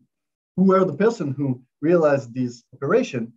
It's not only about measuring, but one should also produce the map, codify the mathematics into a legal document, and finally enforce the decision. That is, one has to materialize the measurement by a real-world border between Saxony and Bohemia. So, who were the actors? On the side of Saxony, we have mine surveyors, subterranean surveyors, as I told. They were normally responsible for setting the concession limit in the mines, but they could also be employed for other things. They were also accompanied by scholars such as Johannes Hummelius, who was professor of mathematics at the University of Leipzig, or Saxony. And on the side of Bohemia, the 1550 expedition, so not the one on this map, the previous one, featured a quite famous artist, Augustin Hirschvogel, who was an artist, itch makers, and court mathematician, also known for his map making. So geometry was seen as a way to get a grasp on the problem. It's a very mountainous area. You have woods. Obviously, you cannot just send the rules and take a decision like that. But the first mission was not meant to be about pure geometry. At first, the two rulers just asked a group of people to go there for what they called an Augenschein. The Augenschein, what we could translate it by visual inspection, it's a standard procedure that's rooted in ancient Roman law. It means having a look at all the issue, maybe perform measurement on site, then make a political or juridical negotiation. But the mathematical practitioners quickly were able to convince the rulers that measurements had to be made in order to get an overview of the problem. So it also showed these episodes. I mean, this kind of map making really began in the 16th or early 17th century. It also shows that the role of mathematics at the time was changing. So I have to, yeah. Let's focus on this survey, the one who led to the cult. It was carried out on the Saxon side by Matthias Oeder and Melchior Jöstl. So Jöstl was a famous professor of mathematics in Saxony, who had experience in maps, so it's quite logical to see him there. And Matthias Oeder was a subterranean surveyor, someone who normally worked in the mines, but then went surface, so to say, to perform measurement. In the letter written directly to Oeder, that's also interesting. The Elector of Saxony directly writes to these two persons. And so Christian II of Saxony spoke of existing errors, Irrungen, and asked to survey comprehensively the contested border territories, and bring them on a plan. It's not entirely clear to me what the errors were meant to be. It's probably the conflict with Bohemia that led him to open again this thing. So what I find really interesting is the idea that the survey had to be performed by bringing together a mine surveyor, so practitioner, and a university professor. The things quickly get more interesting for me because the elector also asked that the two mathematicians hire and bring on site a notary and a painter to draw the map, along with the journeyman, obviously. The notary was meant to confer a juridical authority to the measurement, while the painter had to embody it into a physical object, a map. So producing real-life mathematics involves a lot of different skills and layers of meaning that go beyond the abstract geometrical reasoning into a map, a legal setting, and so on. So in this way, I found the concept of trading zones also useful because all these persons had a different culture and a different view of what a map or what geometry should be, and they had to collaborate to fulfill the elector's orders. Then numerous workers, journeymen, had to be hired to materialize the border once it had been set. Border stones, so these are were set. You can see them. I think here. No, here is a tree. But sometimes you can see there on some points of the maps. They were disposed at regular interval, but it's not sufficient if you want to materialize a border in the mountains. The forest is so dense that they knew that the stones would not be visible after a couple of decades. So they had to dig ditches, such as what you can see here or here. Trunks were felled on large portions, really materialized hits. The trees were planted anew in straight lines, so you have really this geometry made visible. And some remarkable trees, you can see them here, were painted and engraved, carved with specific symbols, such as the ones the surveyors used to have in the mines. And all these material operations were then represented on the map itself. So you have these two layers of geometry on site and on the map. So this means that in the early modern period, a large panel of skills were necessary to process, represent, and embody the data collected by surveyors in order to make mathematics visible. The example, I think, can be taken further.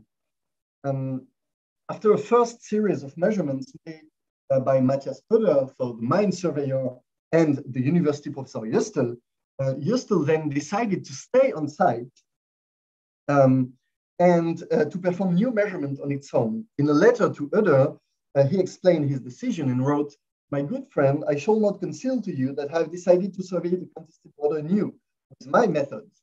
And from that, we can grasp that this instrument that's used here is an instrument that was used by Justel and not by Öder.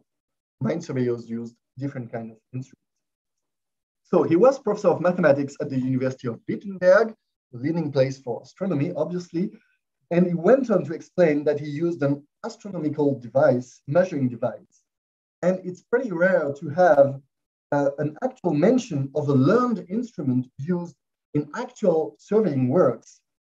And Justel had to mention that in his letter to the mine surveyor because the task would, I quote, take its proper time. So he was saying to him, okay, do not let the painter draw the map now because I have new measurements to make.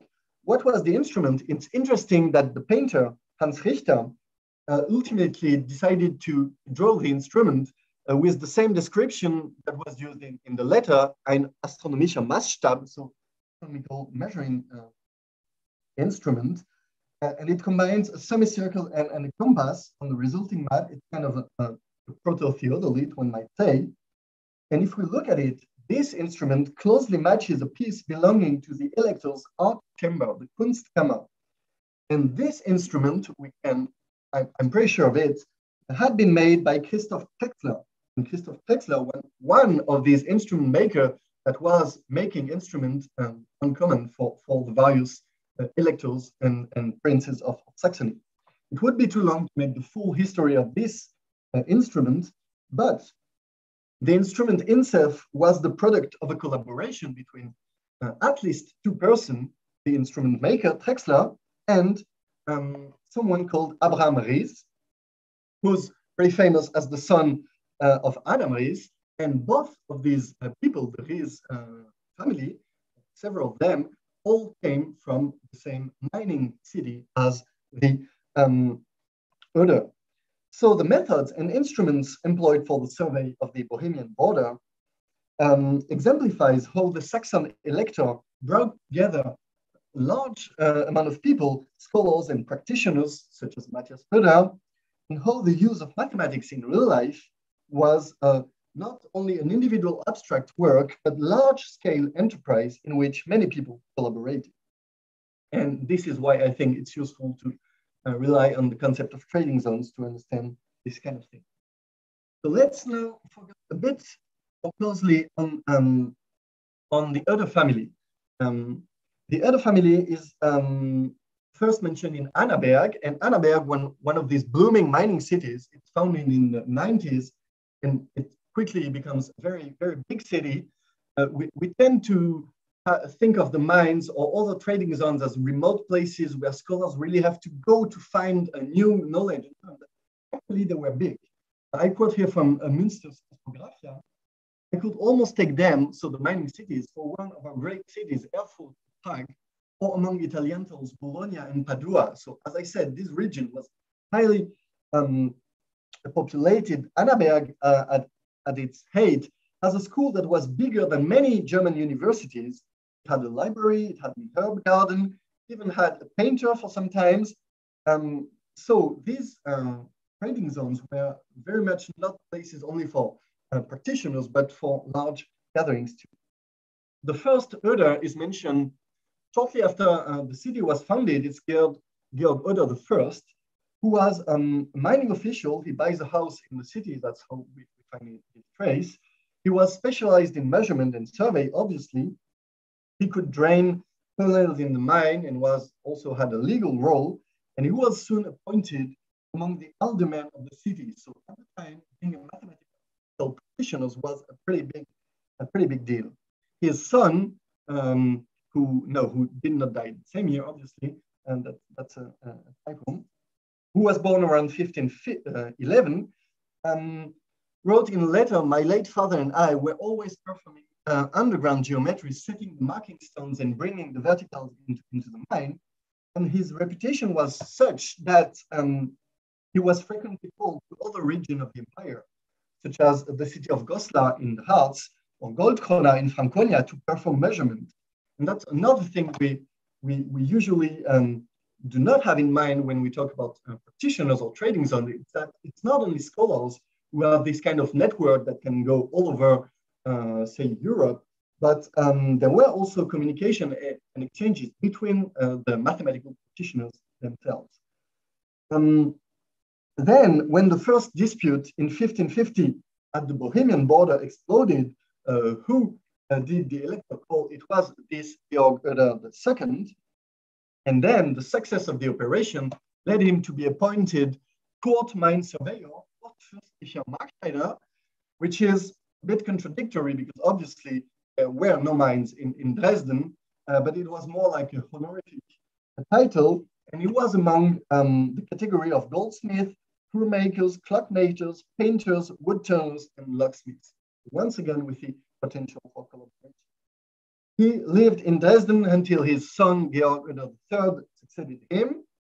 And after him, Matthias Oeder, the one I just mentioned, all of them went to work for the Elector of Saxony. The Elector of Saxony at the time was August, who was fond of mathematics, who attracted a lot of people and asked them to collaborate. And what I find interesting is that when the Oeder family was in Dresden and worked as court surveyor, they were very versatile engineers, and they were not only working in the context of mining, they could be asked to produce anything. I don't really have the time to go into details, but they were asked to dig very specific wells in the Saxon fortification. They could serve as military engineers. They were involved in canal diggings, in trenches, and obviously in map making, not only at the border, they were also involved in the huge map making project of the whole of Saxony. So court places were places of encounters and collaboration where various kinds of artists and engineers learned to know each other's crafts. Instruments maker worked with underground surveyors who in turn cooperated with university professors. The circulation of knowledge between princely courts have been studied most prominently by Bruce Moran, who described them as institutional nodes of technical activities. And I think it could be useful to better understand both the practical mathematics and the dynamics of these courts' life, consider them together with the mines, Salin, and the rest of the provinces as trading zones in the broader sense. Mathematical practitioners were asked to collaborate, but what also I find very interesting is that the frontier between the categories of scholars and practitioners sometimes blurs. And that's, I think, what Pamela Long means when she said that these categories came closer together as they began to understand each other. For example, these images here, it's taken from a small booklet called the Geometria, and it was actually a short treatise on practical geometry that was made by an instrument maker, Christoph Schistler. He designed a quadratum geometricum for the elector, and at the same time, he also sent a booklet explaining the mathematics that were behind. So it's not just scholars on the one side writing treatises and instrument makers building instruments, but the categories could fluctuate.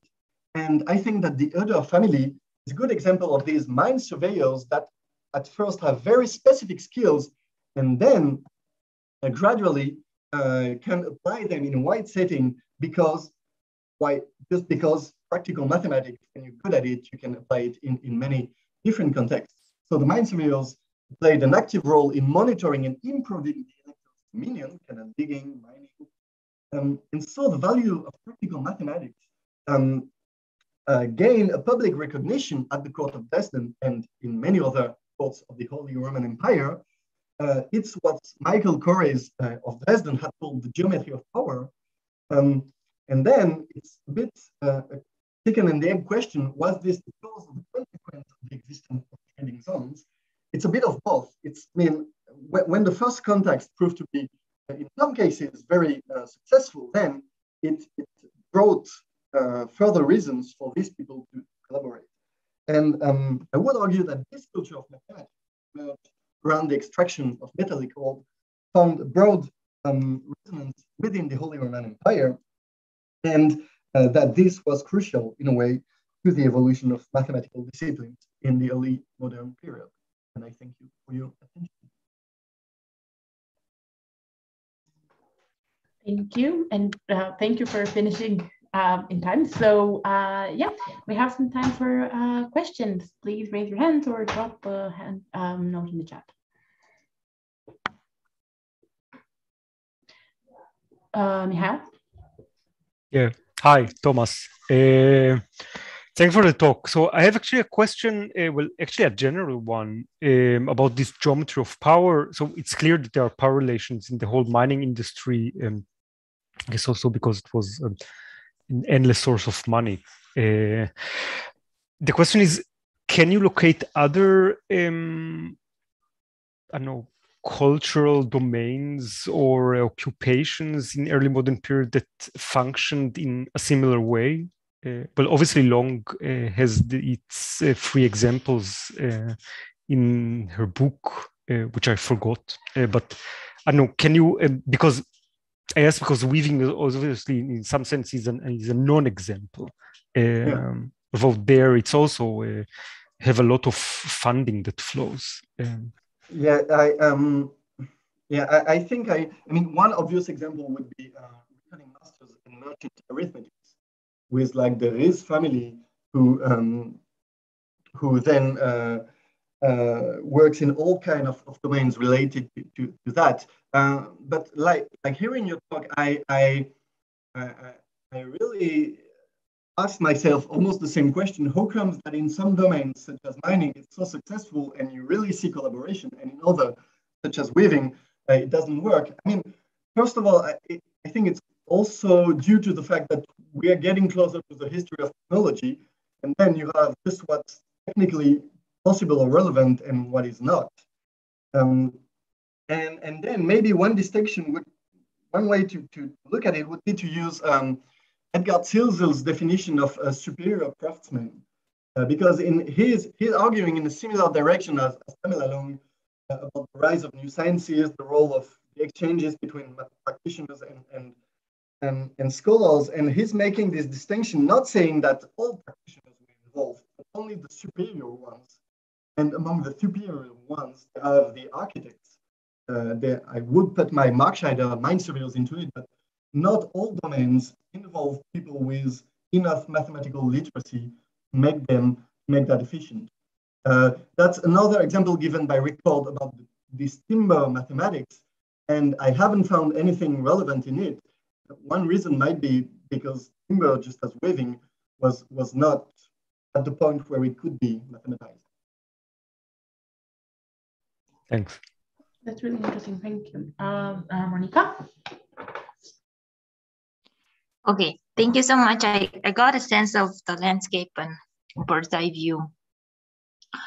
But the moment I saw that instrument and I thought about the mines, I started to think, I don't know anything about how mathematics is used in mining.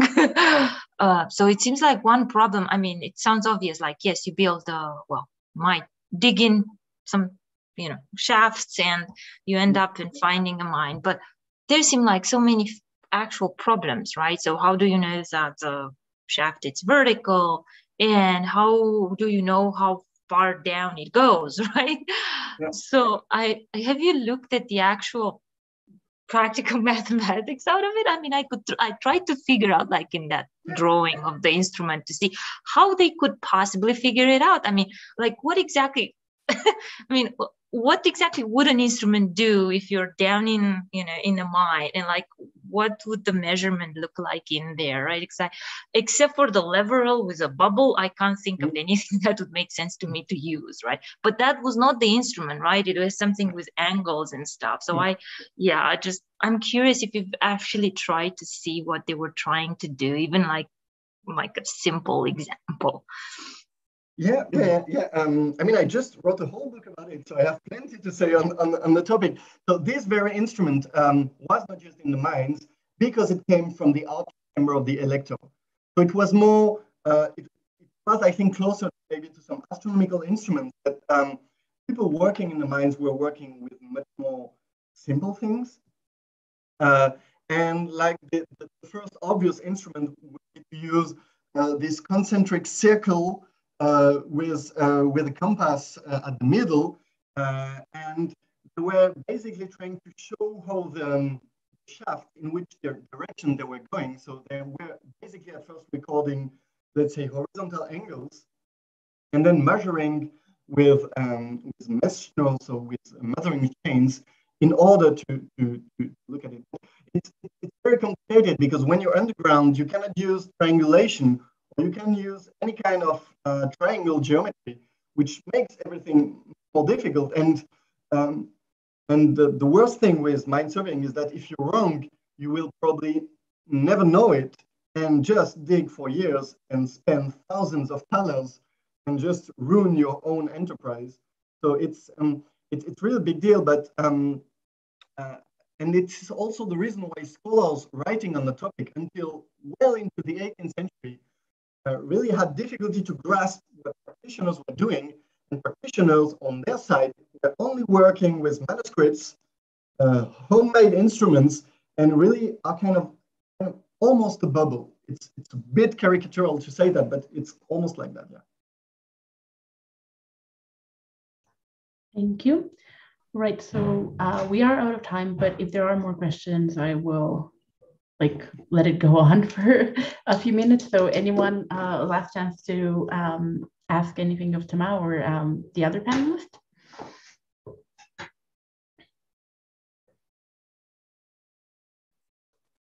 Dan had a question earlier on. Oh, someone was talking, but I didn't see who it was. Sorry, it was Dan had a question earlier on. Dan, would you like to ask your question now? Yeah. This goes back to Angela's talk. Thank you, by the way, all three of you for very, very interesting talks. One brief comment on Thomas's, that when you are talking about mathematics, of course, you are talking about mixed mathematics rather than pure mathematics.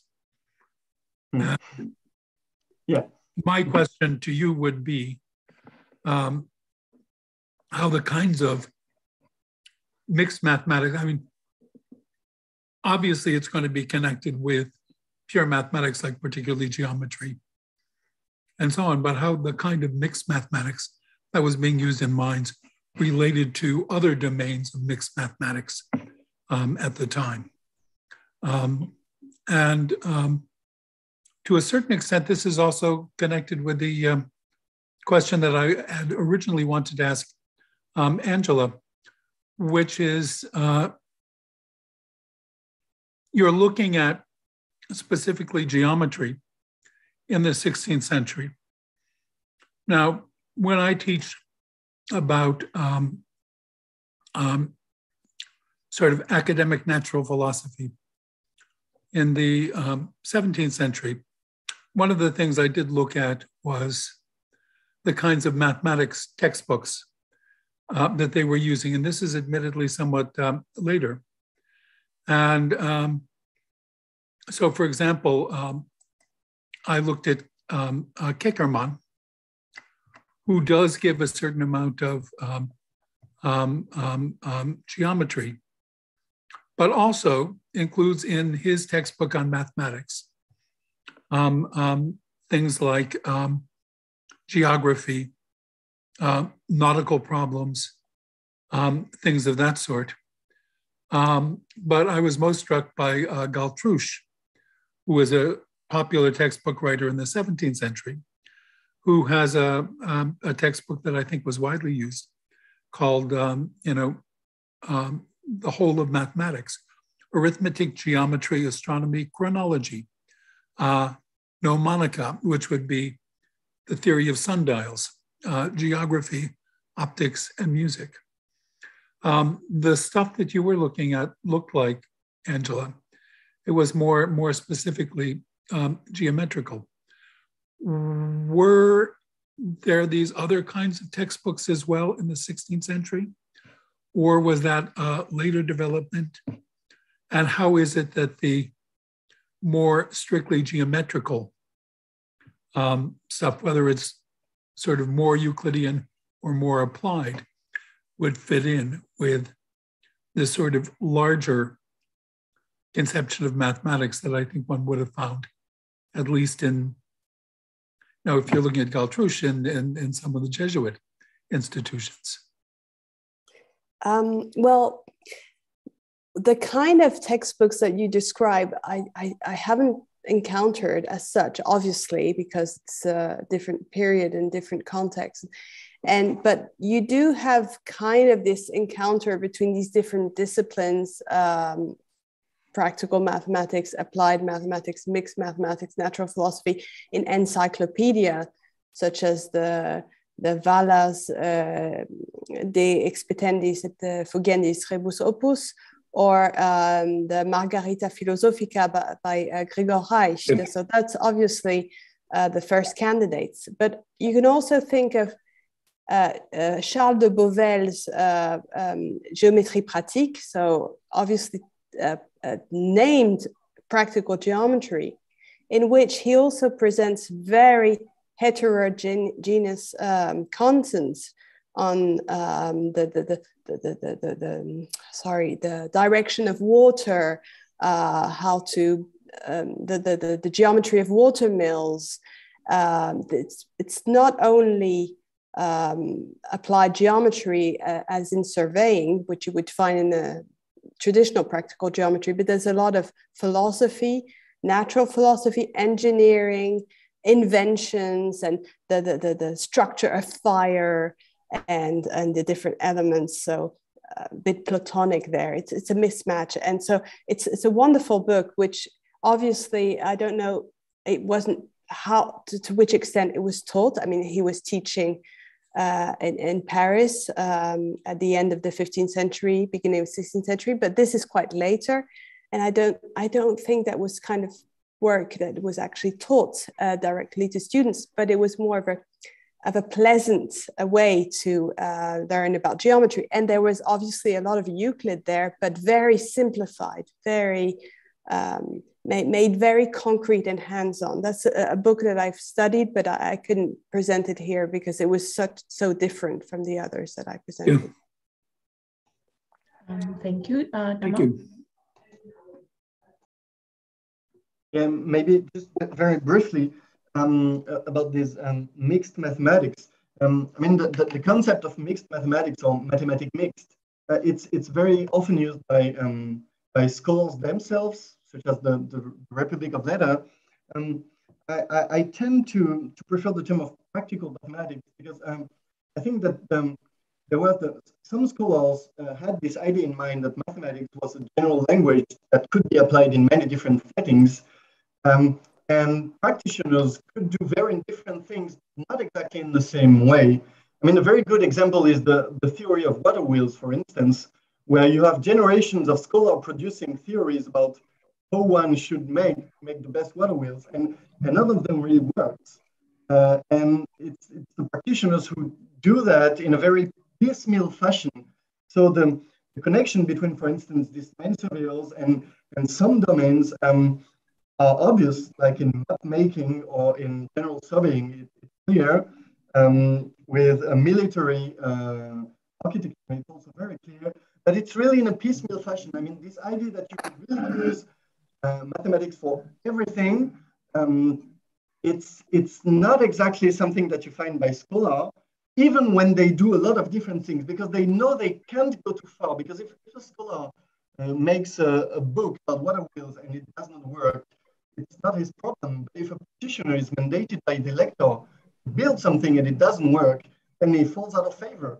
And I had no time to explain that the third Georg of the family actually gets kicked out of courts for one of these instances. So he was not able to fulfill his duty, so he was kicked out, and his brother had to take the place. And look, he was lucky enough to make it. But I mean, you really do not have exactly the same level of pressure from the side of practitioners. Yeah, if I can add to this, I agree that practical mathematics and mixed mathematics were different in the sense that mixed mathematics referred rather to optics or astronomy. I mean, of course, you do have overlaps, such as when you look at classifications, ancient classifications of science, where you have logistics and surveying next to astronomy and mechanics. But however, for me, for the authors that I've looked at, it's more physical mathematical science would be called mixed mathematics, or it's practical mathematics, actual mathematics, but it's used to solve concrete problems in a way. And also I would distinguish also applied mathematics, which is just that, and practical mathematics, which is a little bit more general, which is more what I was presenting, although all these categories overlap. And that's why it's so interesting to actually look into the definition of what is practical mathematics for each of these authors. I do think that they really do overlap. I mean, where would you put the theory of military fortifications? Yeah. For example, which was considered one of the branches of mixed mathematics. Yeah, yeah. But that changes over time also. In the 17th century, it's very different from what we find in the 16th century. Yeah. Thank you, everyone, and my apologies for going over the time limit. So let's give our speakers a round of applause. I will start, and I'm probably the only one you can hear. Right, and next week, Spinoza is back, so join us for a panel on Spinoza's complete compendium of Hebrew grammar. Okay. See you all next week. Thank you. Bye.